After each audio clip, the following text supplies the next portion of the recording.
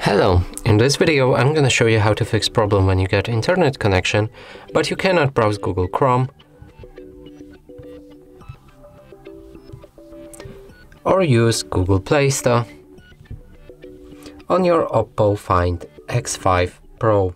So in order to fix that, we'll need to go to our settings, scroll down, find System Settings, Date and Time, and enable Set Time Automatically with this switch right here.